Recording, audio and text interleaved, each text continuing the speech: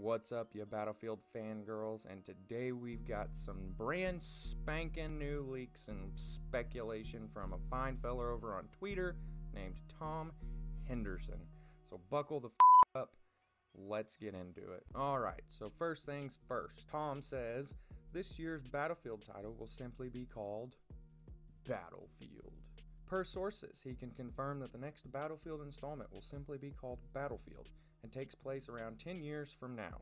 The title is set in a modern / very near future, which gives the developers a chance to be able to implement weapons and vehicles that are currently in military development today. So our first takeaway, Dice, you have a mole. Mole! Bloody mole! We're not supposed to talk about the bloody mole, but there's a... Just kidding. I digress. The setting is very similar to how the Call of Duty franchise released Black Ops 2 in 2012, with the game being set in 2025, so 10 to 15 years from its release date.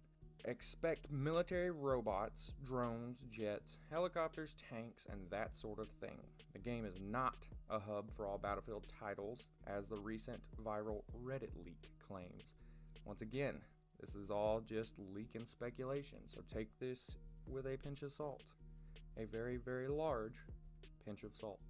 This guy says he has insiders and sources, so we'll see. Next, he says, the game will feature a revolutionary campaign compared to other previous installments. The campaign will focus on you and your specialist unit, where you'll be able to choose which superpower you fight for in Battlefield. There isn't necessarily Axis and allies, as you will be able to choose your own path.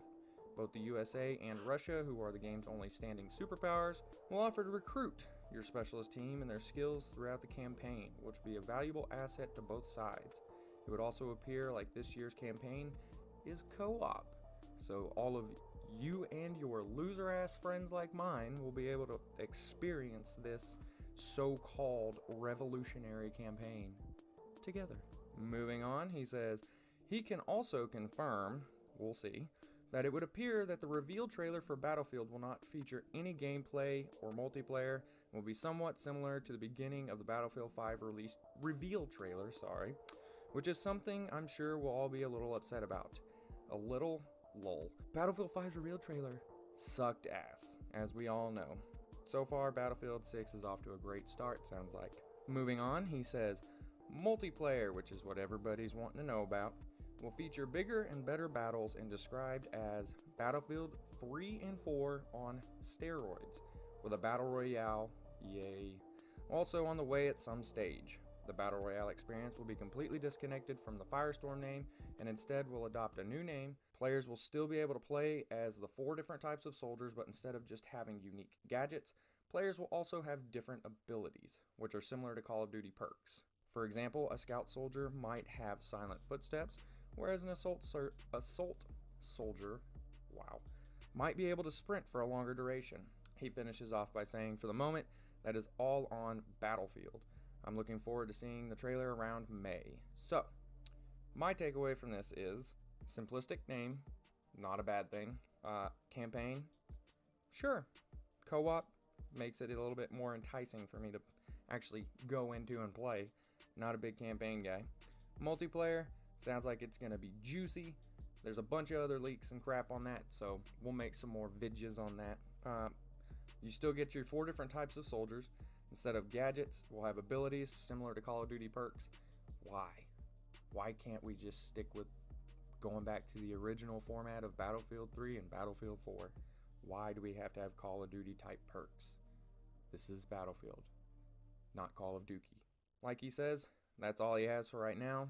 He did put out some more stuff on Twitter just to clarify some stuff. He goes on down in a tweet earlier this morning and says, in Battlefield, explosions are not the only thing that can damage and topple buildings. Mother Nature can do a whole lot more. Sounds like weather and map changes are coming in.